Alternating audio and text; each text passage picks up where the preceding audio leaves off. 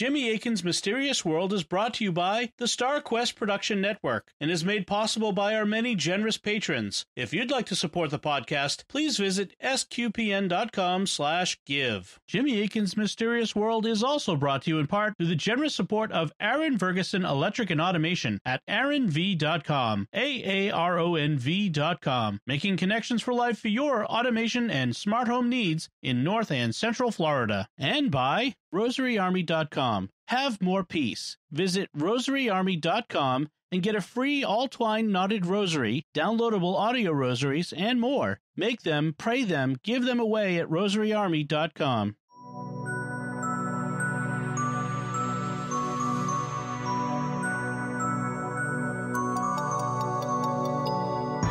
You're listening to episode 152 of Jimmy Akin's Mysterious World, where we look at mysteries from the twin perspectives of faith and reason.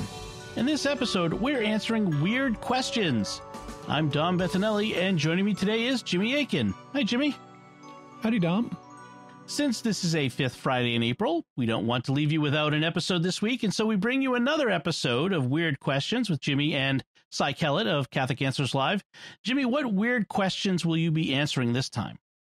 We're going to be answering a bunch of stuff, including questions about popes in space, sacraments on the International Space Station, why St. Christopher is sometimes depicted with a dog's head, time travel and future popes, baptizing Baby Yoda, baptizing the Wicked Witch of the West, and giants in the Bible. Excellent. I can't wait to hear how you answer those questions. So let's get on with the show. Proprietor of Jimmy Akin's Mysterious World. Hi, Jimmy. Hey, how's it going, Cy? It's going very well. I have not been over to Jimmy Akin's Mysterious World today. Did it drop? Did the radioactive Boy Scout drop? Oh, yeah. Already getting a lot of nice feedback about it. Well, are you ready for some weird questions? Sure. Yeah, it's going to get very weird today. Space questions, angel questions, every odd kind of thing today. Mm-hmm. We receive these weird questions via the various electronic media. Occasionally we might get one as a handwritten letter, but generally email or Facebook and all that kind of stuff. And Jimmy kind of assembles them for us. Does Marie ever help you with that? Does she ever send any to you? Or? She forwards emails to me, or someone does, but then I keep a log of them. And then when we got enough, we come in here and we get to hear Jimmy's answers to these very strange questions. So there won't be calls this hour, but there'll be a lot of fun. Jimmy Frank asks via email, if humans had to leave Earth, which is actually kind of a typical beginning for a Weird Questions with Jimmy Akin question. Yeah, that's not. If humans had to leave Earth and live on spaceships or other planets, would the Pope still be the Bishop of Rome? Would the bishops get new dioceses? Well, it depends on the situation. If, let's suppose this is a temporary evacuation, like everybody has to go to spaceships or another planet for a year, but then they get to come back. Well, if that was the situation, then no, the church wouldn't reassign new dioceses or things like that. On the other hand, if it's a permanent relocation, so let's say everybody has to leave and go to Mars, let's say, then the church presumably would accommodate the new situation by assigning new dioceses for the bishops. You might be the bishop, for example, of Olympus Mons, or actually Olympus Mons is so huge that if you transported the entire population of Earth to Mars, there'd probably be multiple dioceses on Olympus Mons because it's like the size of France. It's the largest mountain in our solar system, I believe. Yeah, it's a volcano on Mars. I think it's like a sixth of the Martian surface, so it's really huge. In any event, yeah, they would create new dioceses for the bishops, and that would include the Bishop of Rome. But that doesn't mean that they wouldn't also retain their original diocese, because one of the customs the church has is what's known as a titular diocese. A titular diocese is a place where usually, I mean, historically there was a diocese there, but it's no longer active because, let's say, it's in the part of the world that was conquered by Muslims, and so there effectively aren't Christians in that city anymore, or at least enough to have a diocese. And so bishops actually typically have a titular diocese in addition to the one that they are in active pastoral governance of. And this is also used for cardinals in Rome. Even if you're a cardinal, let's say you're the head of the Congregation for the Doctrine of the Faith, so you don't have a regular diocese that you have pastoral care of. Nevertheless, you're going to have a titular diocese somewhere. And so one of the things that would be possible in this situation is even if you're the titular even if you're the Bishop of Olympus Mons, let's say, you might also be the titular diocese, the bishop of a titular diocese back on Earth when Earth was still habitable. So maybe even the one that you originally were from. So, for example, if you're the Bishop of Baltimore and you have to relocate to become the Bishop of Olympus Mons, you might also still be titularly the Bishop of Baltimore back on Earth. And that could apply to the Pope as well. Even if the Pope is, let's say, now the Bishop of Syria Planum on Mars, where there's a nice Psychor base, he might still be the titular Bishop of Rome, as well as being the Bishop of Syria Planum. On the other hand, there's also historical precedent for the Pope living away from Rome for a long period of time. That was the case in what's known as the Avignon papacy, where for a long period of time, even though the popes were the bishops of Rome, they were living in Avignon, France. And so it could be possible that, especially if there was hope of recolonizing Earth, that the Pope might still be formally the Bishop of Rome, even if he was living in Syria Planum, but he wouldn't be redeclared the Bishop of Syria Planum. He'd still be the Bishop of Rome in exile, just like the Avignon popes were in Avignon, even though they formally had pastoral care of Rome, and they might be hoping to recolonize and resume residence in Rome. Frank, thanks for the question. I hope that was helpful to you. I hope we do not have to leave Earth. I do not believe we have we don't have the ships for it right now. I think there's not many of us getting off if we got to get off soon. Well, Elon Musk has plans for rapid ship production. Get going, Elon. Well, I don't know. I don't want to leave. I like it here. Maria asks this, and it doesn't say how this came from Maria, but some way via the internet. Is the dog that saved St. Rocco from starving by bringing him bread in heaven, could that dog have been an angel? Well, it's not impossible. We talked about it on a previous episode of Weird Questions, how angels can assume various forms. They don't have a native physical form. And historically, if you go back and you read theologians from several hundred years ago, they'll talk about angels having aerial bodies that are temporarily composed and then dissipate when the angel's done with using that form.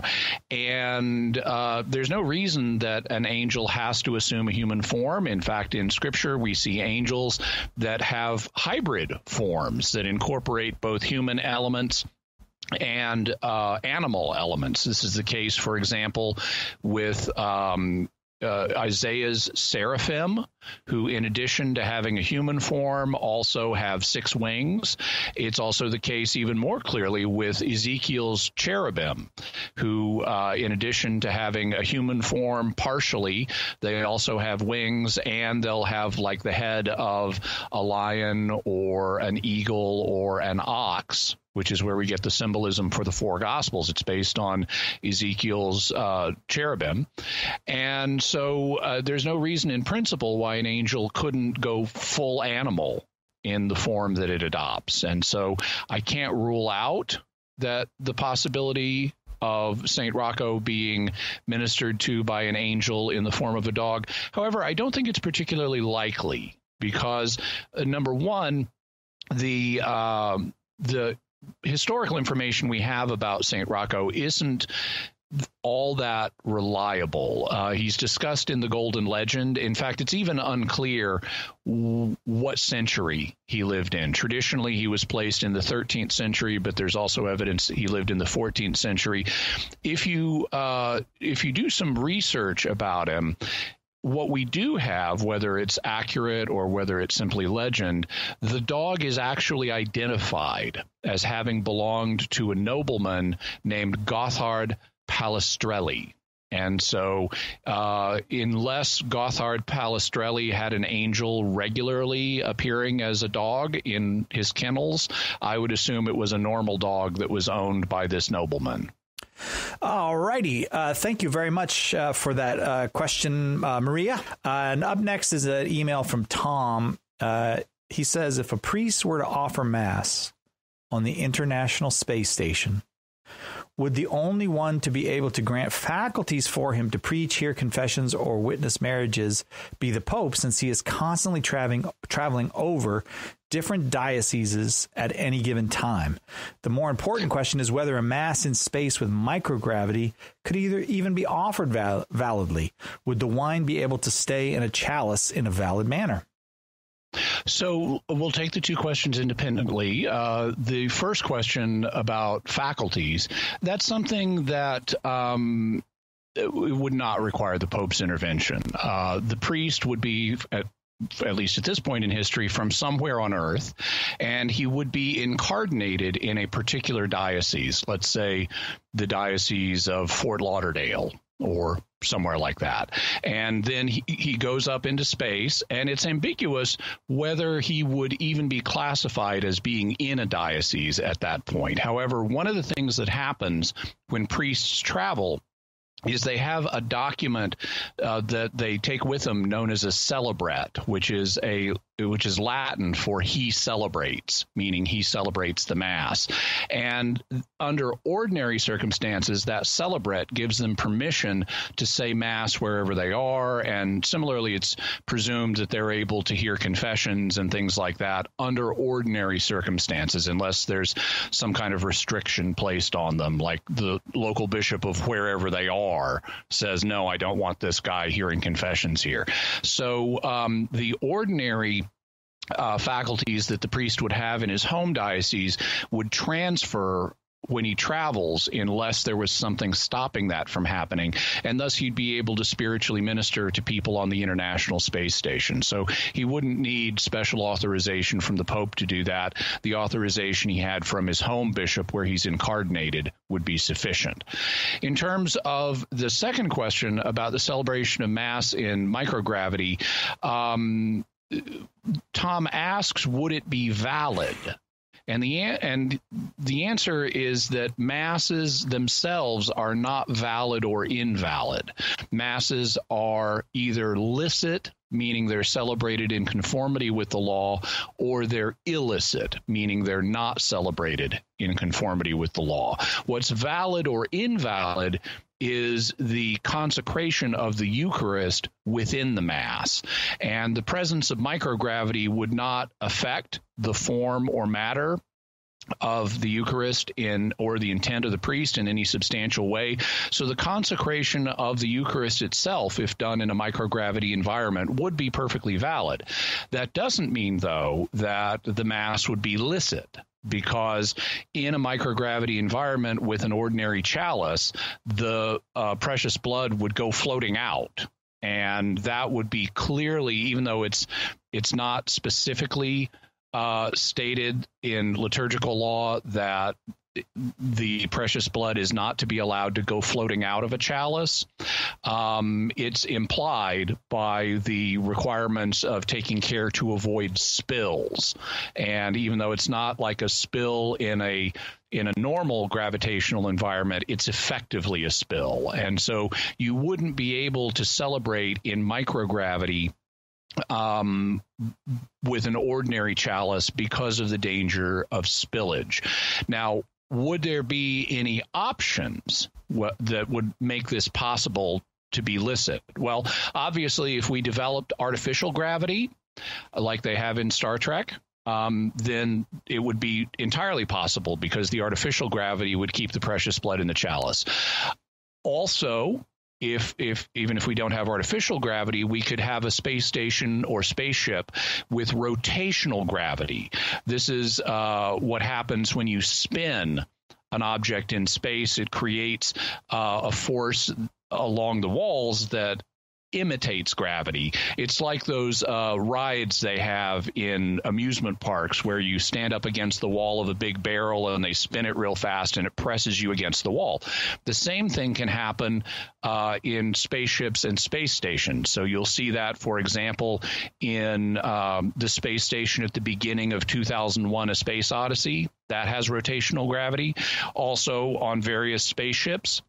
In the series Babylon 5, they have rotational gravity, and that's well within our ability to do. We could actually build spaceships or space stations that have that kind of gravity, and then you could use an ordinary chalice to celebrate Mass illicitly in orbit. But that's not microgravity. So what about microgravity? Are there ways to deal with that? And I think the answer is yes, but you need an enclosed chalice, something that is does not permit the precious blood to just float everywhere. That could be a single object that's shaped in such a way that it will hold the precious blood in, or it could be a chalice that you've retrofitted with an additional appliance on top of it to keep the precious blood from floating around. And you might need slight modifications of liturgical law to accommodate such a vessel, but it would be in principle possible. Thank you very much for those questions, Tom. It looks like we're going space, dog, space today, because now we got a question with a dog in it. Stephen wants to know, Jimmy, why is St. Christopher shown with a dog's head? The reason is, as far as I've been able to determine, because according to many accounts, St. Christopher was a Canaanite or a Cananaean.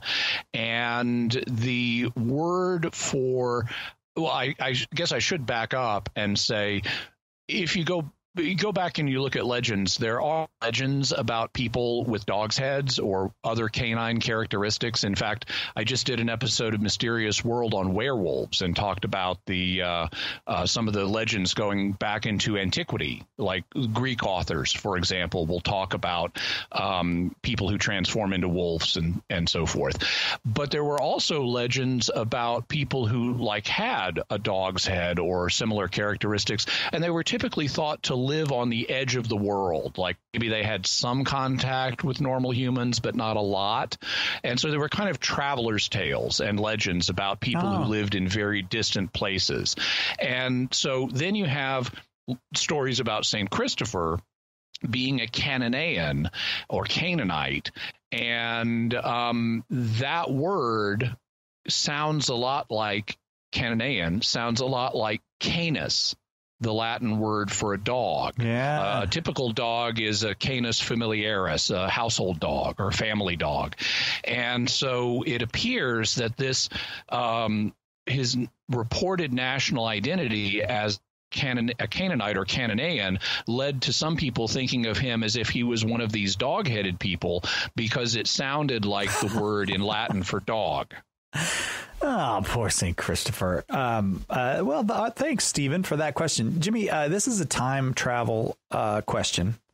So it requires, I'll read it to you. Requires a little attending to get it. But I ever since you came back from the future, I've noticed you have no problem with these time travel questions. So let's say your adult son from the future travels to the present day and informs you that he was, 1, conceived out of wedlock, and 2, was raised by his single mother because you married another woman, and 3, all of that set him on a path to becoming Pope. Here's the question. How obligated would you be to ensuring that timeline remain intact, since any slight alteration could result in your son not being born? Not obligated at all. You would not be obligated at all to ensure that that timeline occurs. You will sometimes, in some science fiction, find people who are operating with what's sometimes called a temporal prime directive, where they want to preserve the flow of history. You'll find that, for example, in Star Trek, in various iterations of Star Trek. They'll have people who are time travelers that are honoring a temporal prime directive, and they're not allowed to change history. Well, I understand if you are a time traveler going into the past, you want to be able to get back to your own time. And so you have an interest in preserving the timeline that led up to your situation. I mean, you wouldn't want to go back into the past and come back and find that nobody is who you remember, that you're not married, your kids don't exist, and none of your friends exist, and whatever else has happened differently. So you, as someone going into the past, would have a self-interested reason to preserve the timeline. But if you're living in the past and a future, this is all assuming it's possible for time to be rewritten. But if someone comes to you from the future and says, this is what happened in the future and you need to let that happen, that's something that you'd have to make a prudential judgment call about. But there's no obligation on us today to use our free will in such a way that we're obliged morally to ensure a particular future comes to pass. Instead, what we're obliged to do is use our free will in such a way that we behave morally, so that we do our best to ensure a moral timeline comes about.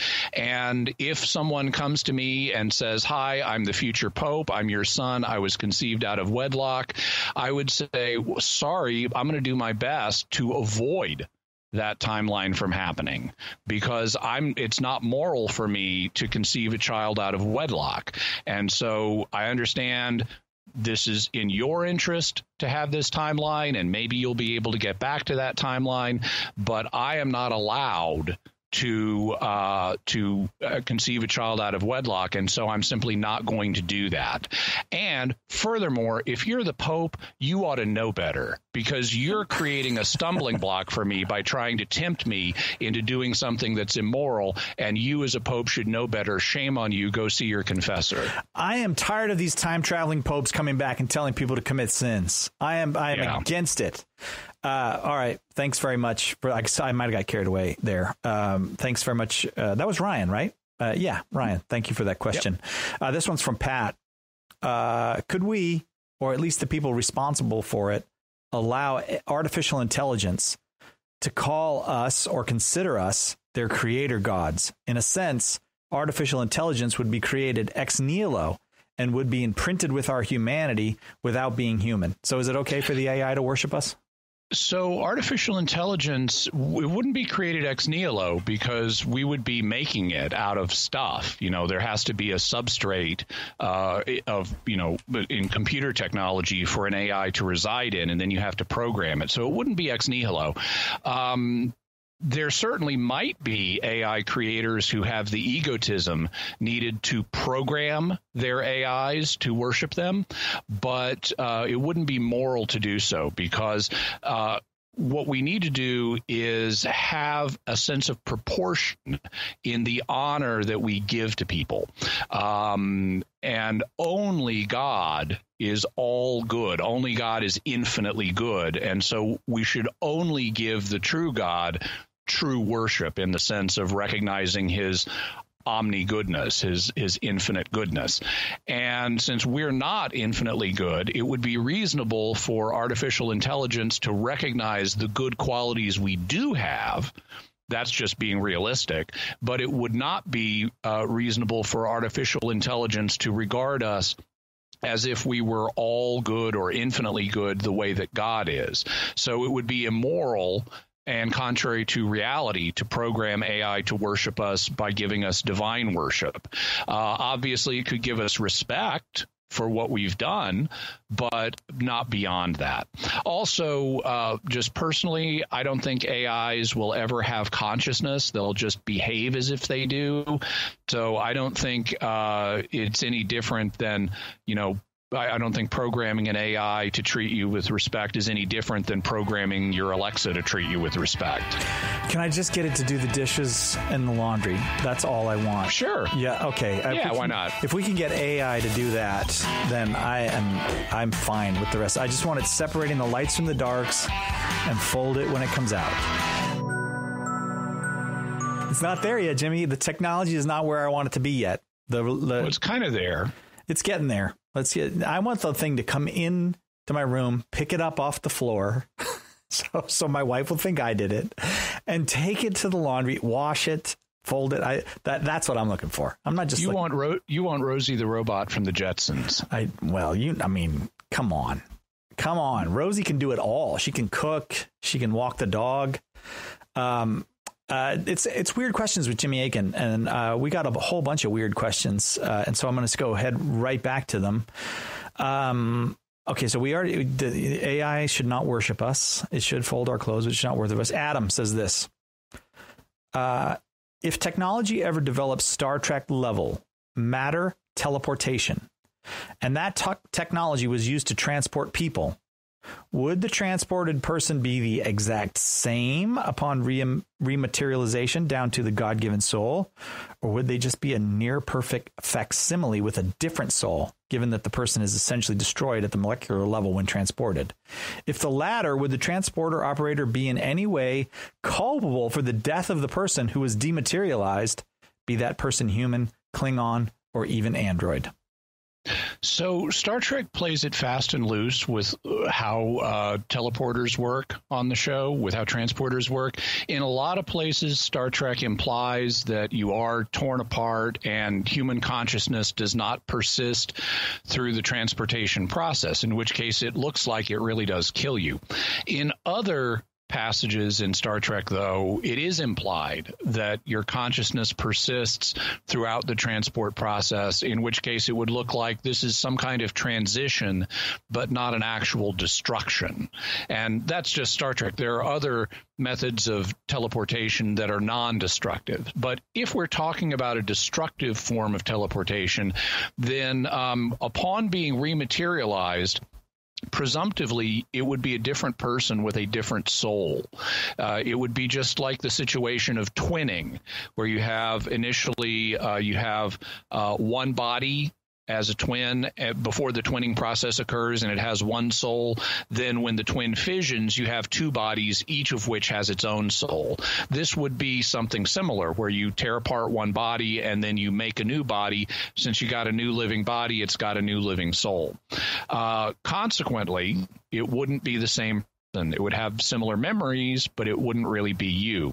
In terms of the transporter operator, yes, if that person dematerializes somebody who has a rational soul, like a human or a Klingon, then they would be guilty of murder.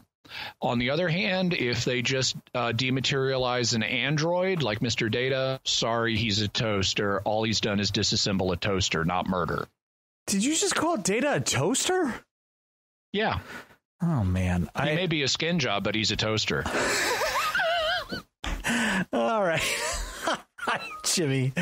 All right, we're going to Brandon now. Before I start arguing about whether or not Data is a toaster, I'll just let Brandon ask you his question. Brandon says, if God exists outside of time and space as we know it here and now, it's not an if, Brandon, will his existence be different in heaven for eternity after the final judgment? We can only assume heaven, too, will exist in time and space, since we will have our glorified bodies.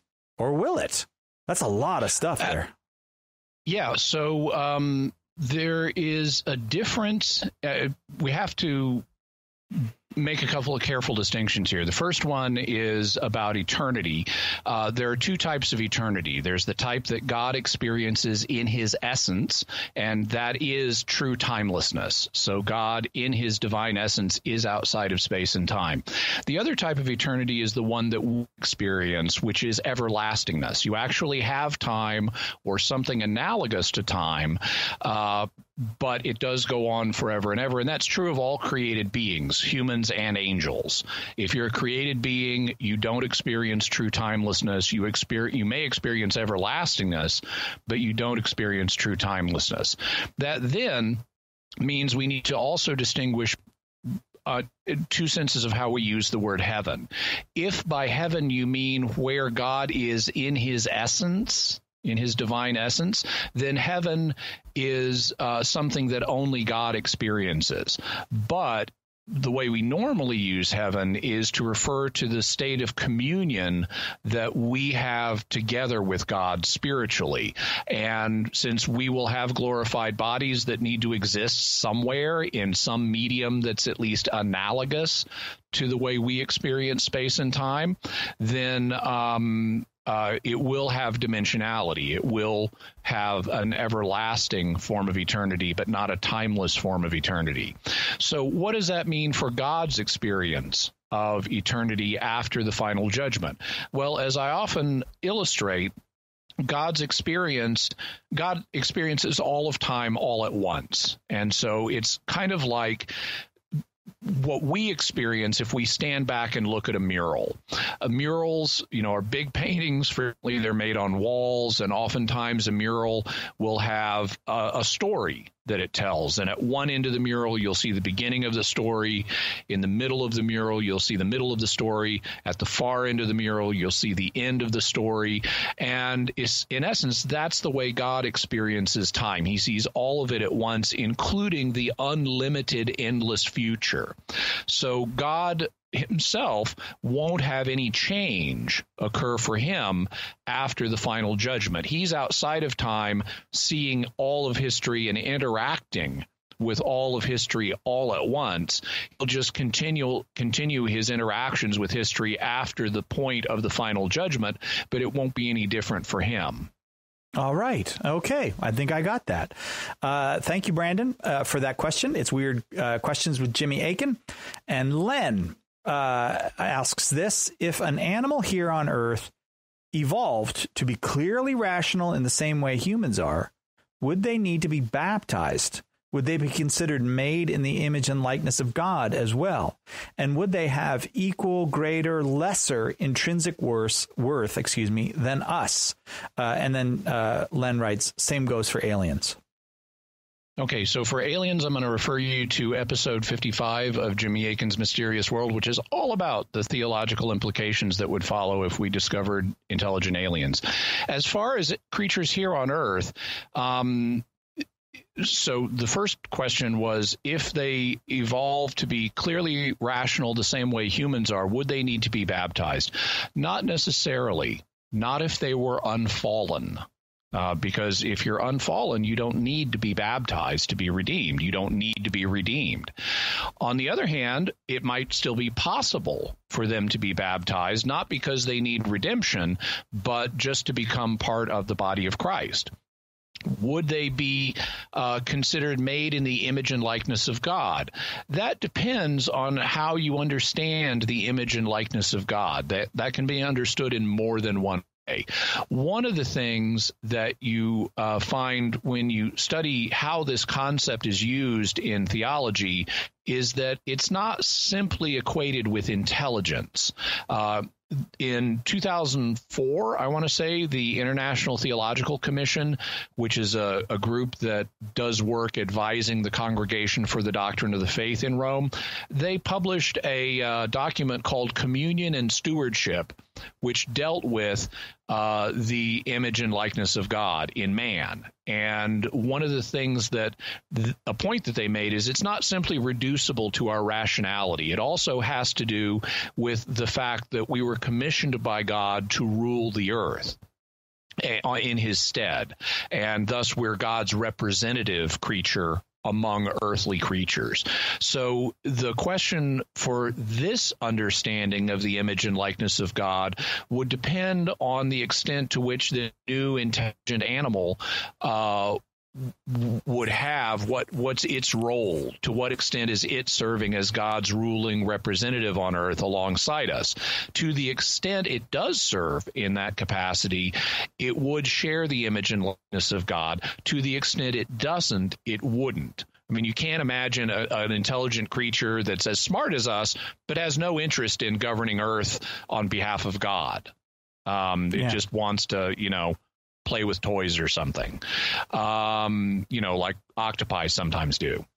On the other hand, you can also conceptualize the image and likeness of God in other ways, such that any degree of similarity a creature has to God, to that extent, it has the image or likeness of God. If it's like God in this way, well, then to that extent, it has the likeness of God. And based on that broader understanding, or more flexible understanding, every creature has one or another degree of likeness or similarity to God. The angels have it, we have it, other creatures here on earth have it, because every created reality has some manifestation of God's greatness to it, and thus some degree of likeness to God. In terms of would they have equal, greater, or lesser intrinsic worth, that's a harder question to answer, but the presumption would be that the safe presumption, the one that we need to certainly start with, is anything as smart as us needs to be treated as if it has the same rights as we do. So we would want to treat these creatures as if they have the same worth that we do. Thank you very much for the question, Len. It is Weird Questions with Jimmy Akin. We're going to take a quick break, but when we come back, we got 2 baptism questions in a row. They are both weird, but I'm going to say right now, by way of a tease, one of them is probably my favorite baptism question we have ever gotten on Weird Questions with Jimmy Akin. So we'll get to that when we come back. You know which one I'm talking about, Jimmy, do you? I know which one you're talking about. Right. Oh, yeah. The force is strong with me. Michelle has a question for Jimmy during Weird Questions with Jimmy Akin. This is one of our 2 baptism questions. Michelle's question is not the weirdest baptism question I've ever seen, but it's a good one. Can Baby Yoda receive baptism? If Baby Yoda asks for it, then yes, you could baptize Baby Yoda, at least conditionally. The more interesting question would be, could Baby Yoda's guardian, I guess the Mandalorian, request baptism on his behalf? And I think even though it's a little less certain, I think the presumptive answer is going to be yes, because if Baby Yoda asked for himself, it would be possible, and Baby Yoda. Now, we don't know if aliens can receive baptism validly, but the church would err on the side of caution and assume that if a creature asks for baptism, understanding what it is, that it's capable of receiving baptism, and so there would be a conditional baptism of any alien life form that requested it. This is, again, something I go into in episode 55 of Mysterious World. Now, the church also recognizes that baptism can be requested on behalf of a rational life form that is not yet old enough to make a decision on its own, could be requested by the guardian, which is that life form, which is why parents can request baptism for their children. So knowing that Baby Yoda belongs to a rational species, it would be possible in theory for Baby Yoda's guardian to ask on his behalf. It's, like I said, less certain, since we don't know even for a fact that aliens could receive baptism validly. But again, the precautionary principle would apply, and especially if Baby Yoda was in danger of death, the Mandalorian would be able to request baptism on his behalf, and I'm sure it would be administered at least conditionally, meaning you administer with a formula like, if you are capable of being baptized, I baptize you. Okay, but in normal, let's say there's no fear of death, because I got to follow the logic of Michelle's question here. The Mandalorian would appear to be the guardian of Baby Yoda. Does the Mandalorian need to be baptized in order to request that? No? No, you don't have to be baptized. All that is required for baptism is the consent of at least one of the child's parents or guardians and a founded hope that the child will be raised Catholic. Oh, all right. All right. I think the Mandalorian should, but he doesn't have to. Okay. Eric's question is next. Eric has a very pleasantly weird mind. Eric asks, if you baptize the Wicked Witch of the West with water, is that an act of charity or an act of murder? It's going to depend on the situation. Obviously, if the Wicked Witch of the West does not consent to the baptism, it's straight out murder. Yeah. On the other hand, this would be a situation where it's going to depend on the circumstances. Under ordinary circumstances, if you have the Wicked Witch of the West who is in the prime of health, you know, she's not about to die or anything like that, I would say that the fact she is biologically incapable of tolerating water so that she'll die would be reason to delay baptism. This was something that happened in the early church. Sometimes people would delay baptism until they were in danger of death. And since this would cause her to die, I would say, assuming you can't just do like a little drop or that even a little drop will kill her, but assuming that any amount of water will cause her to die, or any amount that you would need to be able to perform baptism, even a few drops would cause her to die, then it would warrant her repenting of her beautiful wickedness, but then at least waiting till she's in danger of death before she's baptized. Now, when you get to a situation where she's going to die anyway, then the moral analysis of the act changes, because she's going to die anyway. And by baptizing her, you give a greater certainty of her salvation. And in that case, the law of double effect would apply. You foresee her death by water, but you're not killing her. It's not deliberately. It's not an end in itself. Neither is killing her the means to another end. If she were somehow to survive water baptism, that would be great. Yeah. But it would, at least in this situation, if she's about to die anyway, it would at least be arguable that the law of double effect would apply and that her death would be a foreseen consequence that is neither intended as an end or as a means.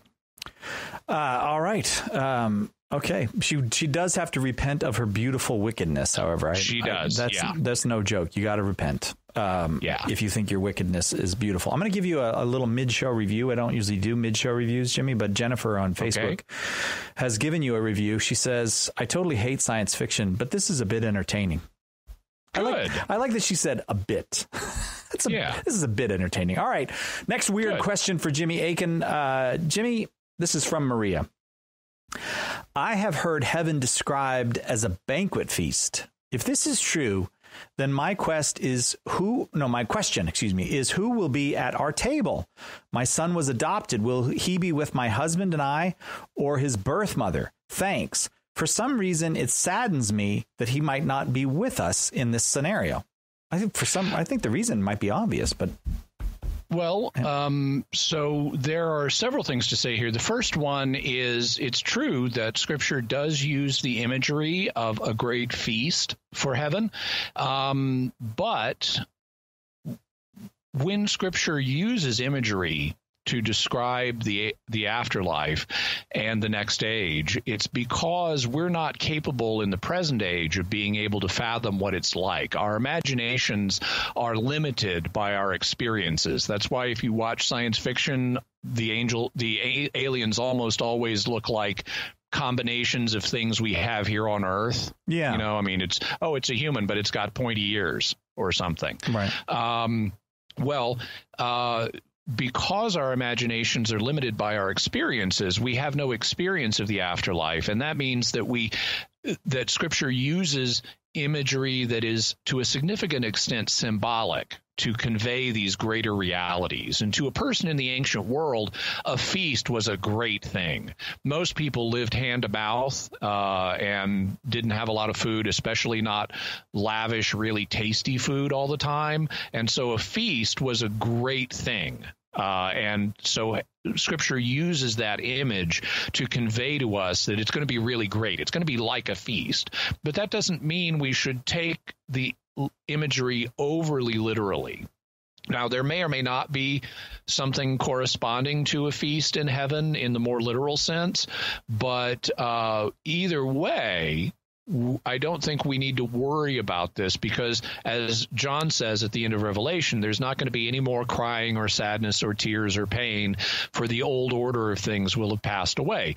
And that means that we're not going to be unhappy there, and so we'll have everything we need to be happy. And if I would suppose strongly suppose that we're going to have access to everybody we cared about on earth. And so you'll have access to your adopted son, and I firmly expect that, and you will consequently be happy. But to kind of give a bottom line answer, since we'll have everything we'll need to be happy, to the extent you need contact with your adopted son, you'll have that. So don't worry about it. Don't worry. Be happy. You did it. Now I have a song stuck in my head. Well, I guess you saved me from that other one. Keith, come on with this question. All right, I'm going to ask it. Jimmy, okay. Do you think Oswald was the lone gunman? I don't know for sure. Oswald may not have been a gunman at all. I've done a lot of research on the JFK assassination, and I have a settled opinion. And by the way, there's an episode of Mysterious World on this, but I don't have a settled opinion about who actually killed JFK. I understand the arguments for Oswald being a lone gunman, but there are enough counter arguments. I think it's also possible Oswald was not a lone gunman, that he had help, and I think it's possible that Oswald was exactly what he said he was, a patsy, that he wasn't involved in pulling the trigger at all, and that it was other people. So I think that there's enough evidence for more than one position. We need to proceed carefully and not just assume anything in this case. And in fact, we've had two different official investigations of the JFK assassination. The first was the Warren Commission in the 1960s, and it concluded that Oswald acted alone. The second was the House Assassinations Committee investigation in the 1970s, and it concluded Oswald did not act alone. And then, so we have, from two different government investigations, we have conflicting results. And I think there's also a significant possibility of a third option, which is Oswald was what he said, a patsy. That's the most extensive use of the word patsy we have ever had on this program. Thanks, Keith, for the question. Molly wants to know this, Jimmy. I really want to know what's up with the giants in the Bible. Yeah, so there are various passages that talk about giants, and these are also linked to the Nephilim of the Bible. In fact, the word Nephilim may be based on the Aramaic word for giant. And in fact, that's the way the Septuagint Greek Old Testament translates the word Nephilim. It translates it as gigantes, which is the word for giant in Greek, or giants in Greek. If you want to learn about the Nephilim, check out Mysterious World. I've got an episode on that. But I'm also going to be doing more on giants in general in the Bible. And from what I can tell, based on my study of the text, the Bible does indeed talk about people that were larger than normal, at least larger than the ancient Hebrews. In the ancient world, like we mentioned, people didn't have a lot of food, they didn't have great nutrition, and they didn't grow as tall as people do now. There were larger than normal people, but that doesn't mean they were 12 or 15 feet tall. We'd like to take a moment to thank our patrons who make this show possible, including Gary H., Mike K., Hector M., Matthew R., and Jesse J. Their generous donations at sqpn.com/give make it possible for us to continue Jimmy Akin's Mysterious World and all the shows at StarQuest. You can join them by visiting sqpn.com/give. Jimmy Akin's Mysterious World is also brought to you in part through the generous support of Aaron Ferguson Electric and Automation at aaronv.com, AARONV.com, making connections for life for your automation and smart home needs in North and Central Florida. And by rosaryarmy.com. Have more peace. Visit rosaryarmy.com and get a free all-twine knotted rosary, downloadable audio rosaries, and more. Make them, pray them, give them away at rosaryarmy.com. All right, those are some great questions and answers. You can send us your feedback by visiting sqpn.com or the Jimmy Akin's Mysterious World Facebook page, sending us an email to mysterious@sqpn.com, or sending a tweet to @MYS_world with the hashtag of Mysterious Feedback. Until next time, Jimmy Akin, thank you for exploring with us our mysterious world. Thanks, Dom. And once again, I'm Dom Bettinelli. Thank you for listening to Jimmy Akin's Mysterious World on StarQuest.